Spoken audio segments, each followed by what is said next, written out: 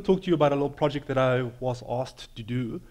And I wanted to contextualize it first of all.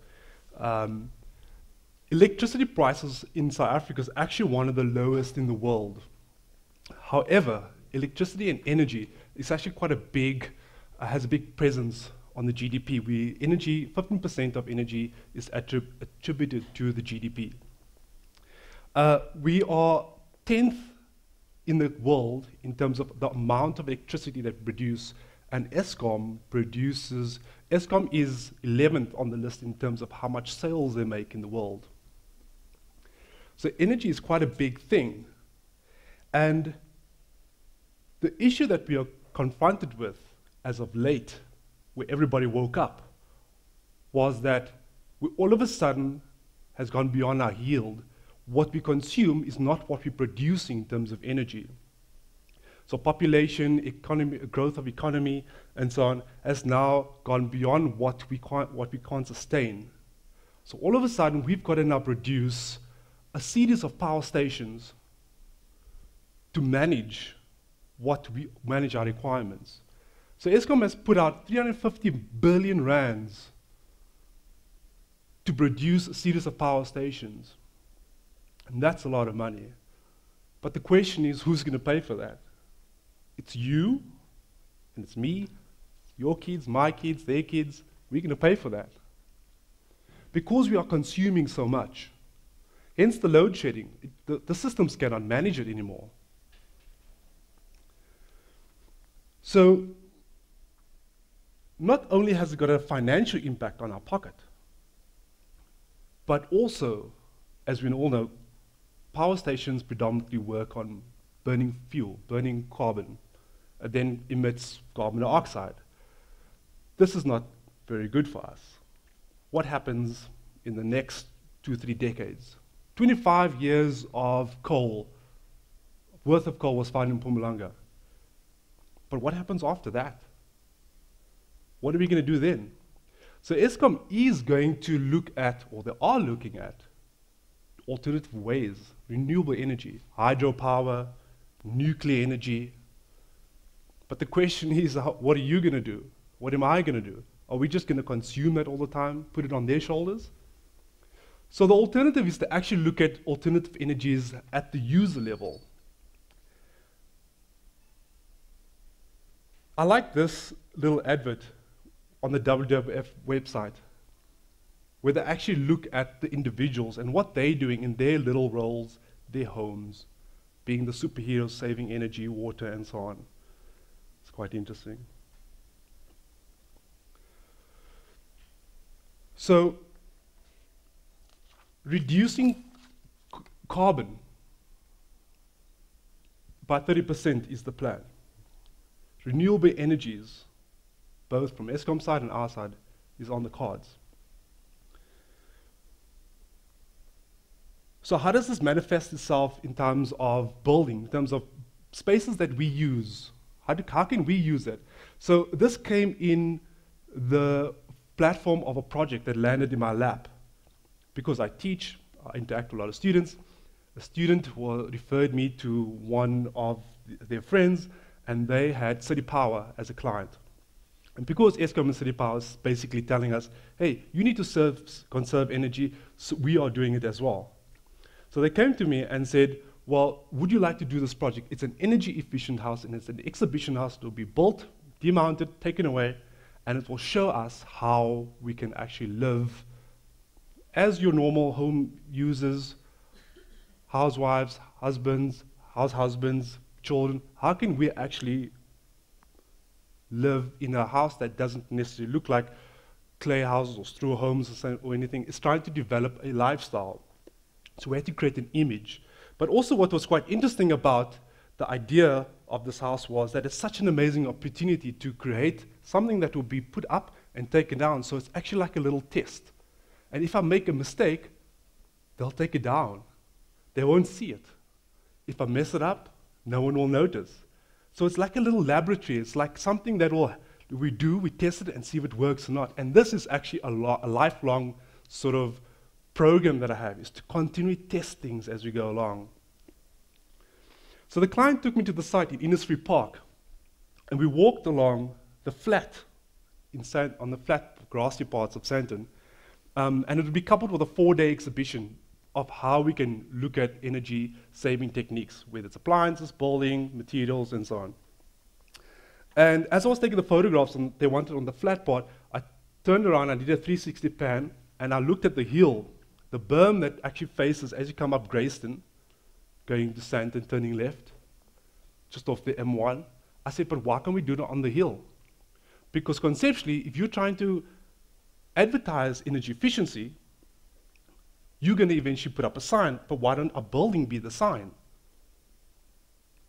Can't we create a building that is so unique, so intriguing that it can begin to actually intrigue people? So we started to develop, Karabo and myself started to conceptualize in my AAA grade office, in my backyard, and we produced these sketches.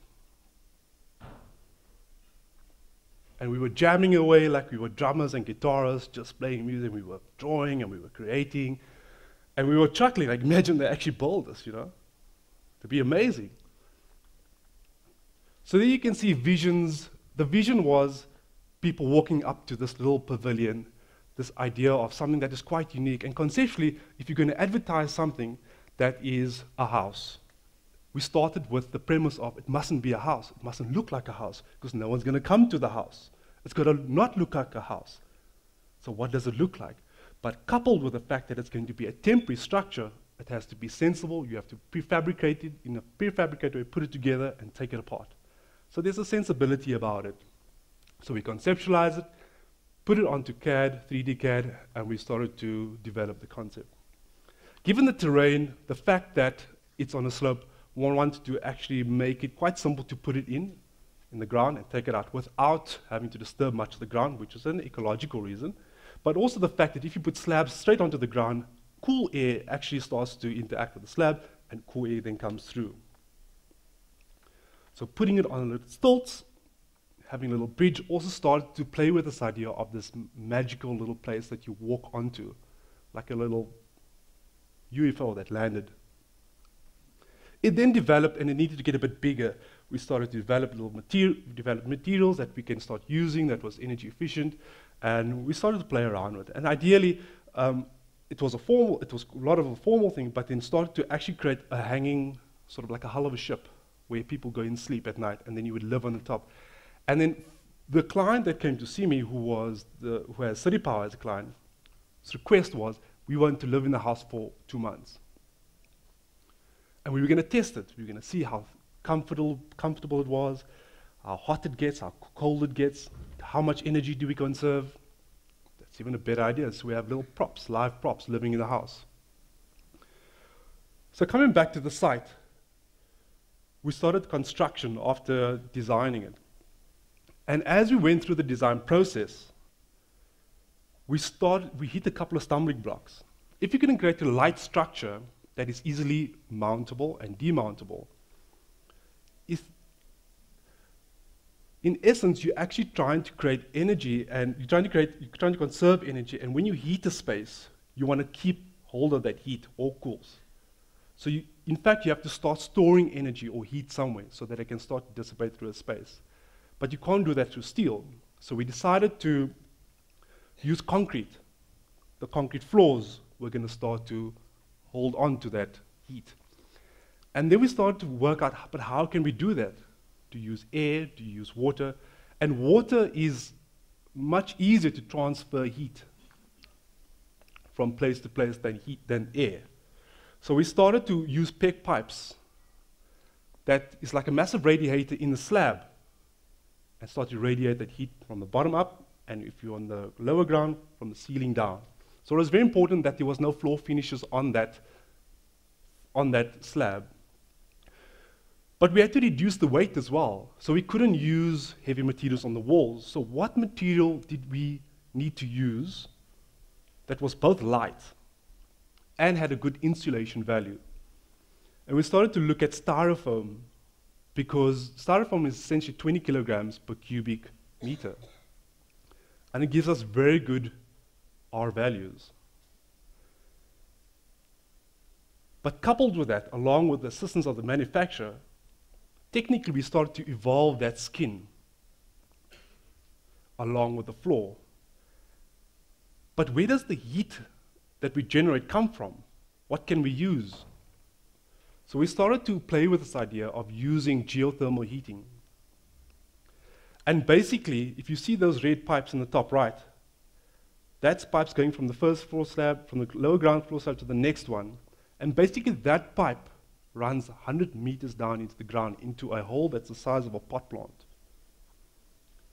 And essentially we're using 17 degrees of geothermal heating and cooling to keep that water in that pipes at a 17-degree constant temperature and running it through a heat pump, which works like a refrigerator, which just cools and heats, steps heat up and steps heat down. Now, I'm no mechanical engineer, but this is all concepts that for architects we have to grapple with. We have to understand the science behind these things. So we've got that sorted. We can cool and heat the slab, but we have to insulate this walls. And I find that internationally, people are more afraid with this idea of insulating and R values and U values and keeping heat out and keeping cold out, keeping warmth in. It's a new concept for us, to be able to seal your windows, to be able to use the right material for your window frames. Like in this case, we use UPVC window frames and double glazing. That doesn't conduct a lot of heat.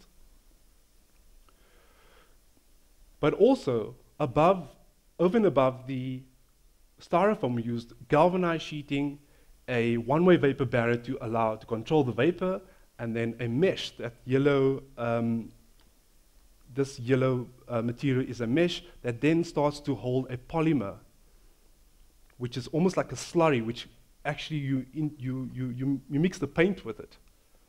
And then you get a waterproofing condition over the styrofoam. So your finish, there's the PEX pipes coming out of the slab. So the finish is actually a styrofoam board, 60 millimeters, but it's coated with a very rough coating of a waterproofing, which is also your paint. Lightweight screeds to reduce the loads with styrofoam balls in them, waterproofing, but also using low-level lighting, low energy consuming lighting. All these things are very easy tricks that we can use just to reduce the amount of heat in a space. So the building starts to get developed. The building was meant to take 3 months. It's been 3 years. But this is a logistical issue which, from a pro bono point of view, everybody threw materials at this project. Everybody was excited. The team was saying, let's use this material. I know someone who can bring us that material. And logistically, it's a bit difficult to actually expedite a project when there's no money flowing, because it becomes not the priority of the people supplying the materials to actually get the work done. But yet, it's been a passionate project for everybody. Everybody, all the consultants and all the contractors have enjoyed the process so far. So just to take you quickly through the building, it's the site. There's an entrance off the bridge. There's a guest loo, a little kitchen, living space, dining space, living space, internet station, and on lower ground, like the hull of the ship, the lower portion that hangs from the frame, is the ablution facilities, sleeping pods, which is really just 2 double bunks in each room, and it's literally 2 by 2 meters, and then a relaxing space. On the top are 18 solar panels, producing about 20 kilowatts per hour per day. Now keep in mind, we could have created a whole farm of solar panels, but it's beyond the point. The point is not to show exactly we're going to go off the grid, which we can, but it's to show you that these are the mechanisms which you can use to conserve energy.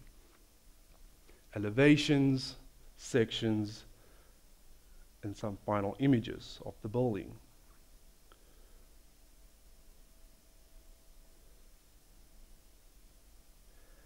And as an academic, one uses these tests, these projects, as a demonstration to the students also to take them to the house and show them, look, this is how we can do things, these are alternatives, this thing messed up, this didn't work, that worked, and it's all in the name of learning. There's the last image you can see with the solar panels on, with the PV panels on, and the solar geyser. And in the end of the day, I think what was interesting about this project is not only being related to what's current and affects us all, and not only financially, but also this idea of putting it into something that we can dream of. Not just think about it as in, we have to conserve energy, we have to do X, Y, Z, but we can also wrap it in a little gift wrap, in a little way that we can conceptualize new ways of living and new ways of conceiving how we can conserve energy. Thank you very much. Thank you very much. Before you go, Thank you. I've been so curious because I drive past Grayston quite a lot, and I see this struck and I've wondered, who's the guy who's done this? And it's quite amazing. I just want to ask you, so outside of solar energy, because I see a lot of people, they're trying to harness wind. Do you think wind is something that we should look at in terms of energy for the future? It's context-driven. Joburg is not a very windy place, as you know. So it's not a good option. The infrastructure that it requires to actually develop this, to put it up, what your rewards are is very little. So you're going to have to look at places along the coast instead. And there are many other ways of harnessing energy and creating energy. This is just one of them. Yeah. There are a series of projects that we want to look into. And sometimes it also comes down to the numbers. How much energy are we producing? It comes down to rands. It's almost like a test. It's like a competition. It's like a game we're playing. So yeah. That's awesome. Well, thanks for inspiring us, man. Thank you. A token of appreciation from TEDxSoweto. Thank you very much. Okay. Cheers. Awesome. That was great, wasn't it?